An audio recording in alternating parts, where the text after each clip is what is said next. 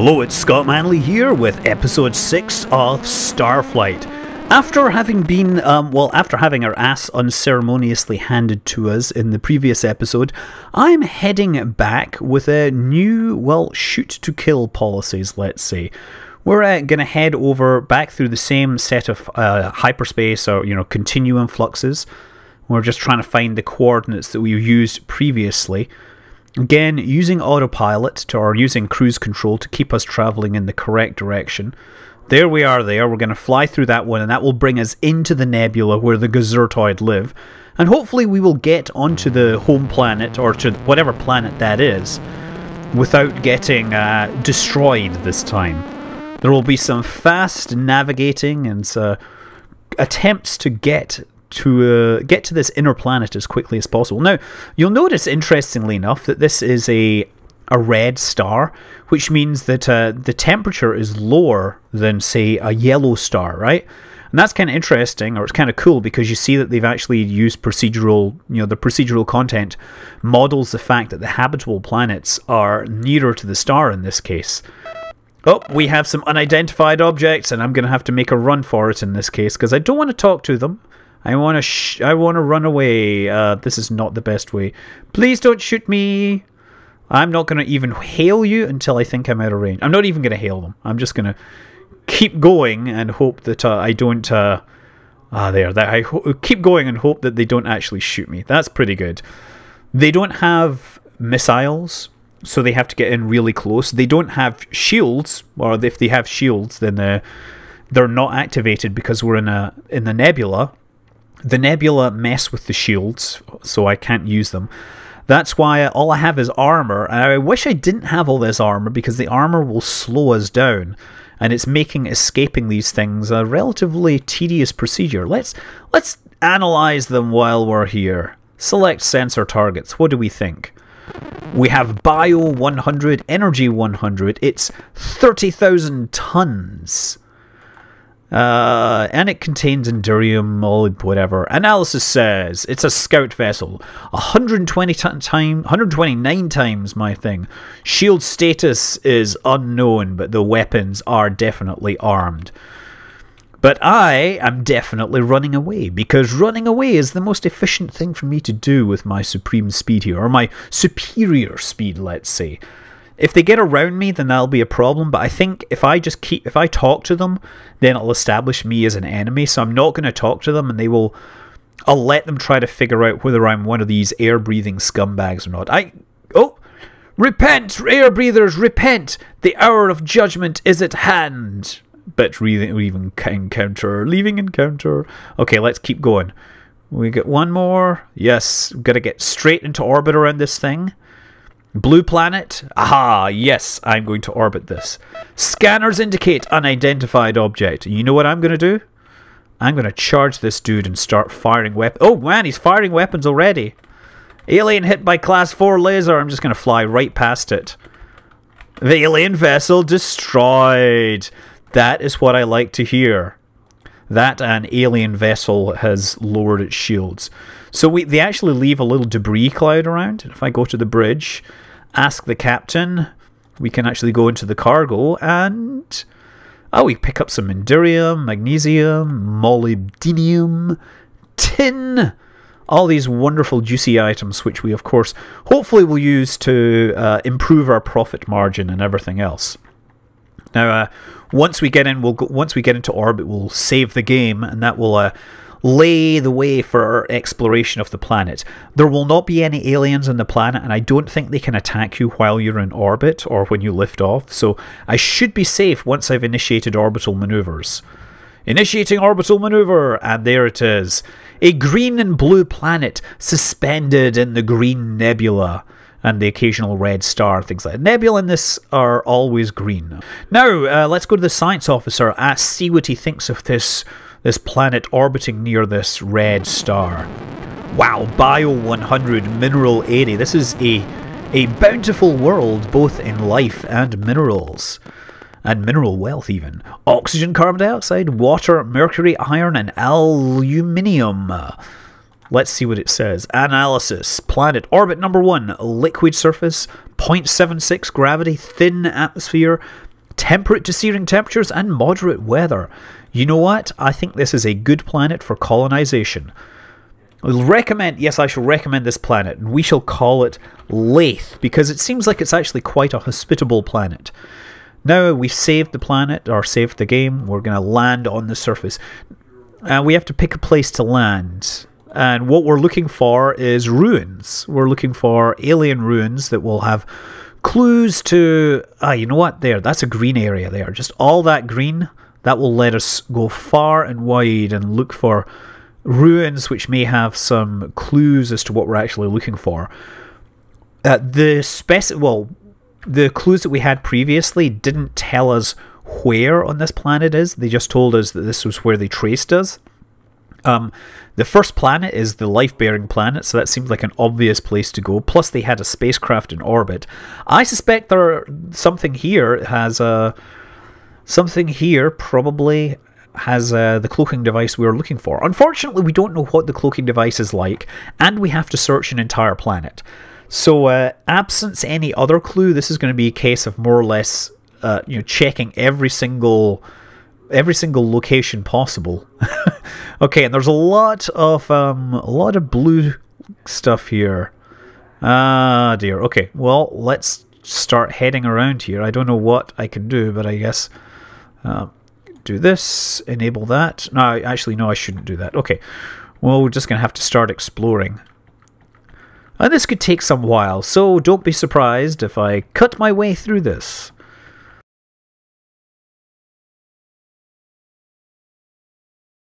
Captain's log, 12th time loop.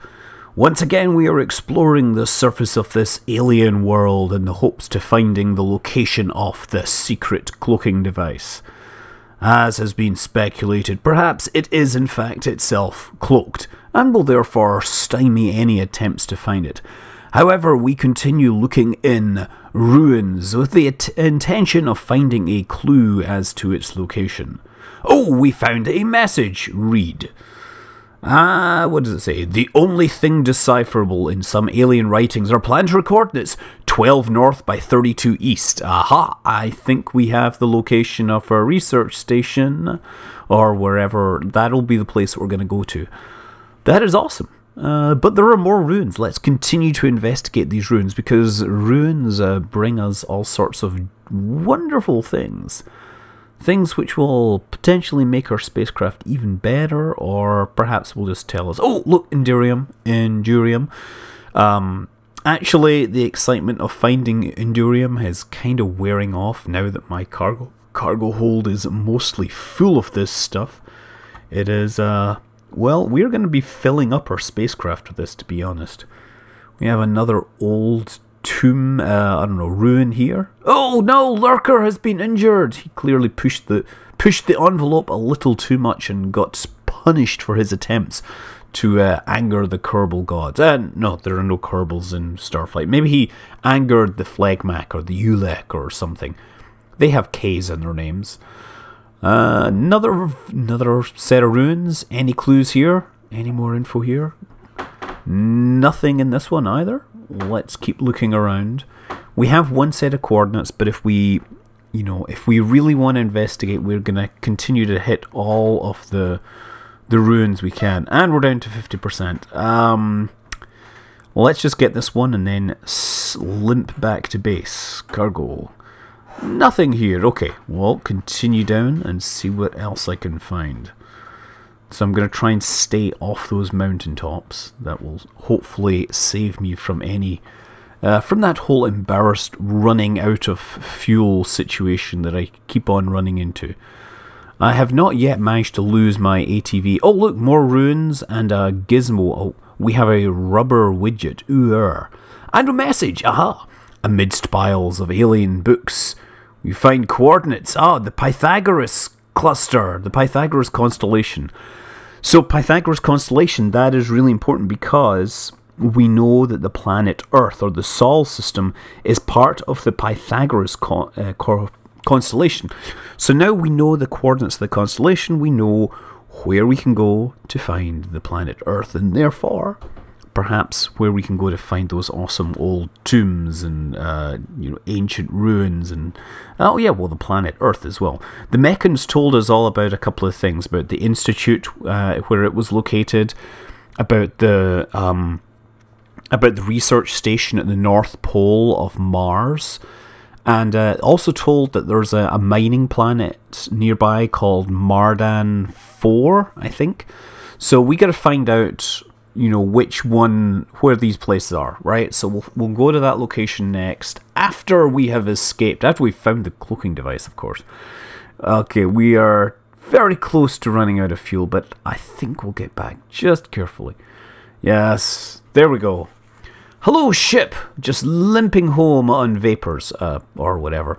It's not like you can vaporize electricity, it's plasma, right? If anything. Okay, so now we have our clues. We're ready to launch back into orbit. Nope, no. Launch, open viewport, no. Confirm launch, yes. And let's once more gaze upon the beautifully green sky, serene in its beauty and all that. Okay, so we are going to land, and we need to select the site. The site will be 12 north by 32 east, and this is kind of hard. 32 east, 12 north. Okay, and now we're going to descend to the surface, and hopefully there will be some obvious site here where we'll have our cloaking device. And also hopefully the cloaking device will actually help us escape this hostile territory, because I don't want to be getting into too many fights right now. Initiating hull integrity check. Hull check complete. Activating all-terrain vehicle. And we have a ruin. We have a ruin with a gizmo, a widget, an alien artifact, something nearby. Let me see what it says. Gargle. We have a shimmering ball. Could this in fact be our cloaking device? Well, let's see if there's any other ruins in the area, because this is 11 north by 32 east, so maybe that is not what I'm actually looking for. No, I guess that's the nearest one. Those are further south, so that must be the ruin that has the cloaking device. Yay, I now have a cloaking device. Well, let's make best use of our time here. Let's fill up the cargo on the spacecraft with more, bounties, more treasures from this part of the world. Something that will tell us more about the universe in interesting ways. Or something which we can sell for profit. And then maybe a little bit of knowledge. Because, it's nice to have some sort of knowledge. But profit is also good as well. I mean, honestly, with the star about to explode in a year or so, you would think I would be less interested in the money side of things. Or you think they would be spending a little more cash supporting their people. Nothing in that one. Okay, come on. We got to find some ruins. Some ruins which are blessed, which are apportioned with large amounts of endurium. Endurium which I shall sell for money, money, money.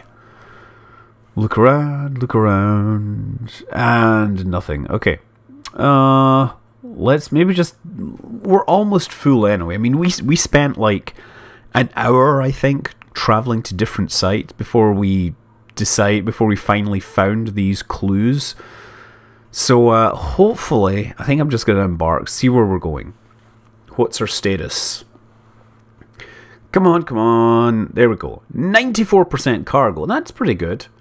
And we've got a bit of aluminium. 126 cubic meters of endurium. Now that is something to be quite proud of.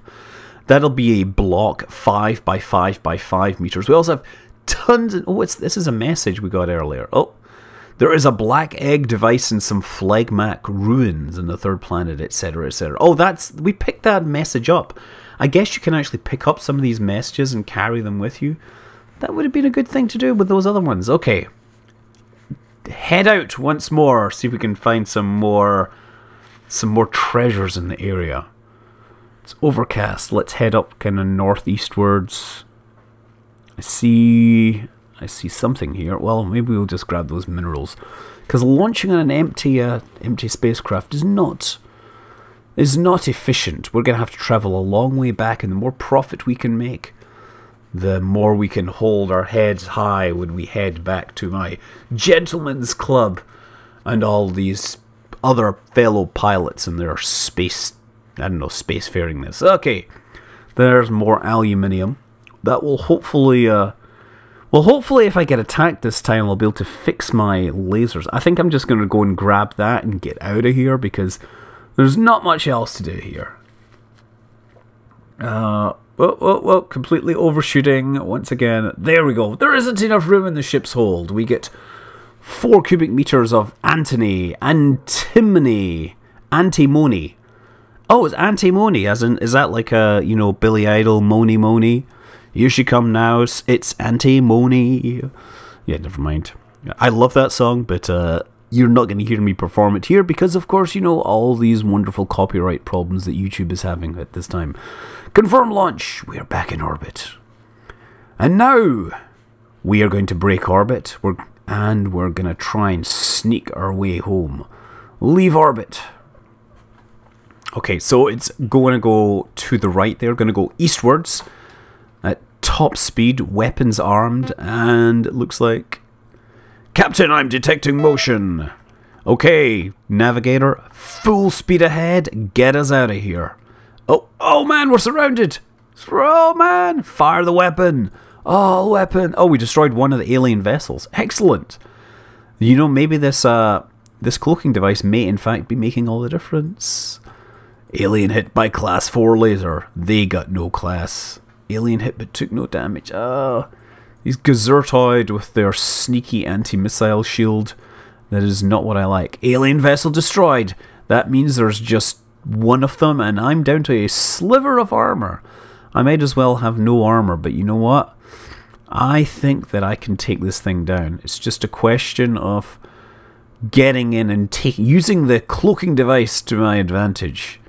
And I keep firing those. There we go. Missile, laser. Nope. Of course, every time you fire a weapon, it takes a small amount of your endurium away from you. So the trick is to fire them... Well, the trick is not to fire too much. Otherwise, you just end up burning all your energy away and not being able to carry it with you. Shields disabled! Alien vessel destroyed! Excellent. Haha! They disabled my shields. They were very smart. They thought they would beat my defenses, but instead, they realized we were in a nebula and our shields don't do anything. Leaving the system. Come on! Yes, we are now free of the nebula. We have no armor, but we have a shield system. Another unidentified object. Cloaking device now active. Who is this then? Science officer, report. What do your sensors say? Come on. This looks like... it's one of those. Is that a Gazertoid? Or is that a Spemin? The Spemin are the ones that are like totally, you know, frightened of us. Well, and I guess I moved beyond their range and they didn't follow me. That's cool. Well, let's continue. Let's find that continuum anomaly so that we can head back closer to Earth. There we go. Continuum flux. Yes. Of course, one of the reasons I'm interested in going to Earth is to get something called a ring device which lets you find continuum fluxes. But I don't need that because I have a navigator whose skill is above 200. Now, if you have an all-human crew, then you need things like the ring device to find continuum fluxes, and you need... there's another gizmo that helps you translate certain language. Lot of motion detected here. Lot of motion. Not good. And this is a start. No, wait. Commencing system penetration. And I think I've actually gone to the wrong system. This is the one next to Earth. The one where I was at the second planet. And I found that microfilm that revealed the location of a mysterious black egg device. Who knows what that might be? I'm not convinced that I'm not convinced of its importance just yet. but I will no doubt investigate it. I want to make sure that I'm able to deal with what the bad guys throw at me. Okay, navigator set course for Earth Central. Set course for the starbase. Second orbit around the star. Excellent. Docking. Dock with starport. Okay, come on.